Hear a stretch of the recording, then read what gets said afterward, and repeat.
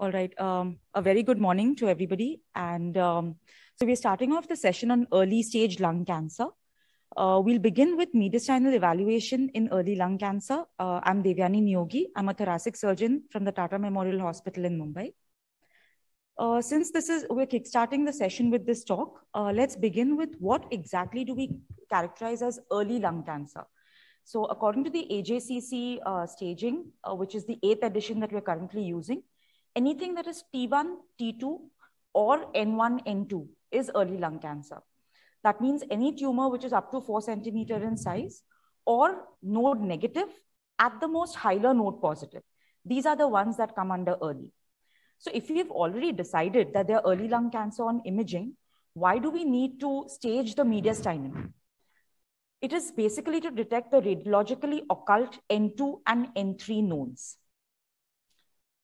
Lung cancer staging mainly involves these three things. You would have done a tissue diagnosis to arrive at your diagnosis, a PET scan for a whole body staging, and an MRI brain to look for any brain metastasis. After all of this, why stage the mediastinum? So the answer to this question lies in the table on the top left. So first of all, only 15 or 20% of lung cancer actually presents in the early or loco-regional stage. And if you notice the circle numbers on the last column, the survival drops precipitously, almost by half, once the lymph nodes become involved. So the nodal status actually determines the treatment options and the prognosis of the patient. It significantly affects the patient's survival. And despite all kind of staging that we do, 12.5% of the times we are still caught unawares with N2 disease. As you can see the survival curves on the right, the red line is N1 node. The green line, which the survival drops pretty precipitously, is the N2 nodal status involvement. Are there any patients where that much of staging with PET CT and MRI is enough? Can we avoid mediastinal staging? So mediastinal staging in lung cancer is actually a rule. The only exception being peripheral lung tumors, which are in the outer 1/3 of the lung fields, and T1 tumors, that is tumors less than 3 centimeters in size, and node negative at the hilum and mediastinum on the PET scan. So your tumor has to fulfill all these three criteria for us to safely say that no invasive mediastinal staging is required in this case. So why is PET CT not enough? All other cancers, we do a PET scan and that's the end of staging. The reason is, as Dr. Nilendu will also clarify in his talk, that PET CT in lung cancer is prone to a lot of both false positives as well as false negatives. So when we analyzed our series at TMH with lymph nodes with SUV uptake of more than 4, which in any cancer would be considered as fairly significant, in lung cancer, the false positive was seen in 18% of the time. That is, in 1 in 5 patients, we risked upstaging the patient if we only depended on the PET scan for the mediastinal nodal status. The reason for that is India is a country which is endemic for TB and for granulomatous disease. So even the nodes which are affected by granulomas or TB can look as hot nodes on a PET scan and may end up upstaging your patient quite significantly. The other end of the spectrum is the false negative, which is due to the shine-through effect of organs in the mediastinum, which all have pretty high uptake on a PET scan. And so you don't end up seeing the hot nodes, which risks to understage your patient, and you end up giving less treatment than you would actually, the patient would deserve. Which is why we come to invasive mediastinal staging. There are 2 ways to do it. One is the endobronchial ultrasound with an endosonography through the esophagus, which is called EUSB. And the second is the mediastinoscopy. So the EBUS is a relatively new kid on the block. It's way less invasive than a mediastinoscopy. It's done under conscious sedation. And all the guidelines recommend it as the initial step in invasive mediastinal staging. If it is associated, you have a pathologist on site who gives you a rapid on-site examination. It improves the accuracy of your EBUS and also hastens the results. It is associated with absolutely negligible complications. Mediastinoscopy is the gold standard for invasive mediastinal staging. It's a surgical procedure done under general anesthesia. You could have a standard mediastinoscope where you peer in through the mediastinoscope into the mediastinum, or what is more done today is the video mediastinoscopy, where the image is projected onto a screen And the false negative rate, being the gold standard, is as low as 2%, although it is associated with a few complications in 6%. We'll come to that subsequently. So these are the ISLC nodal stations. EBUS and mediastinoscopy can pretty much well assess your levels 2 and 4 on both sides, as well as the subcarinal nodal station 7. EBUS, in addition, can also evaluate stations 10 and 11, that is the hilar and the interlobar nodes. The mediastinoscopy, if you push it a little in front of the left main bronchus, can also get you to level 5. But having said all this, for both EBUS and mediastinoscopy, the blind spots still remain stations 5 and 6. When we put the EBUS scope through the esophagus, we can also access stations 8 and 9. So our true blind spots in the mediastinum remain station 5 and station 6. So this is the genesis of EBUS. These were the 3 seminary papers that came up on this as early as 2004. And if you see the authors, be it Yasufuku or Anima, all of these were thoracic surgeons. So basically EBUS, though being an endobronchial procedure, was a thoracic surgeon's brainchild. And the early results itself from these centers were extremely impressive. If you see the sensitivity and the specificity, they almost approach that of the gold standard, that is mediastinoscopy, and this was way back in 2004. But the question remains, are these fantastic results reproducible? As with any sonographic technique, even EBUS is operator dependent.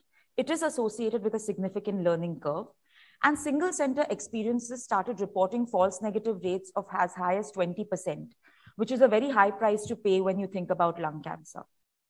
This was shown in a randomized control trial, which is called the ASTER trial, which pitched the combination of EBUS and mediastinoscopy on one side, as against surgical staging with a mediastinoscopy on the other. And what they found, that the sensitivity of an EBUS combined with a mediastinoscopy was a phenomenal 94%. And it brought down the futile thoracotomy rates from 18% to 7%. So the ASTER trial was actually the background and the basis for the ESTS to come up with their 2014 guideline, which is still the latest version. So even in 2022, we are following the 2014 guideline, which says that if your PET scan shows no mediastinal nodes, then any one of the 2 techniques is enough for you to complete your invasive mediastinal staging. But if the PET scan shows suspicious looking nodes, you start with an EBUS. If the EBUS comes negative, it is mandatory to confirm it with a mediastinoscopy. So let's see the journey that EBUS has traversed from 2004 till today in 2022. The false negative rates in most centers that are performing EBUS have become better and better. They're inching closer to the gold standard, that is mediastinoscopy. The sensitivity and specificity, especially from some of the series that are reported from South Korea, are 88% and 100%, which are actually better than mediastinoscopy. And they're associated with almost no complications. So it's becoming more and more attractive. One paper that came out recently that we should know about is the SCORE study, which said that a systematic nodal sampling, where you diligently go into each station, check the nodes, and any node more than 5 mm gets sampled, actually gives better results than a selective strategy where you only target the PET positive nodes. So in today's day and age, is a confirmatory mediastinoscopy mandatory? Why not? Because all the studies that have studied this showed that the limited additional nodal MET that was picked up with a mediastinoscopy was actually not that significant. The morbidity was something to think about. Not to mention the treatment cost and the delay, because you're doing 2 procedures only to stage the mediastinum. And the micrometastatic N2, which were additionally picked up by the mediastinoscopy, had a questionable impact on survival. So Bosima is a big name in mediastinal staging. He did a meta-analysis which said that the unforeseen N2 rate was around 9%, whether or not you confirmed your negative EBUS with a mediastinoscopy. Moreover, mediastinoscopy has a 6% morbidity, including recurrent palsies and chyle leaks. And this unforeseen N2 in this 9%, when they followed it up over time, actually had no impact on survival. So you have the Mediast trial, which is currently ongoing. It is just about completing accrual, which will help us answer this question with some evidence backing. Can we forego a mediastinoscopy after negative EBUS? But a mediastinoscopy or a VAMLA, that is a video-assisted mediastinoscopic lymphadenectomy, is not completely obsolete. What it helps the surgeon do is it helps them assess the resectability of the nodes. It gives you a very good clearance for left-sided tumors because the arch aorta comes in the way when you try to clear left-sided nodes by a VATS or a thoracotomy approach. The morbidity is acceptable. It's a palsy rate of 2.4% that we're looking at. And the most attractive thing is the surgeon is enough. So we don't have to depend on anybody else or any other procedure to stage the mediastinum. It can be timed at the same time as the resection of the primary if your institution has a frozen section available. So we've seen what is perfect. We've seen the guideline. Negative EBUS needs to go for a mediastinoscopy. But how perfect is perfect? So we saw in the ASTER trial that a combination of the two gives us a sensitivity of 94%. But we still got it wrong in 9.6% after doing all this. 7% still underwent futile thoracotomies. People ended up paying more just to stage the mediastinum. They ended up waiting more for their final curative intent surgery. And to be honest, with how many centers in India have an infrastructure that can give you EBUS and mediastinoscopy just at the drop of a hat? Next question, how feasible is perfect? So forget India, let's look at Denmark. Okay, and look at this paper which tried to look at the adherence to these protocols in Denmark. The names that I've circled, again, Mr. Bosima makes an arrival here along with Anima, the biggest names in invasive mediastinal staging.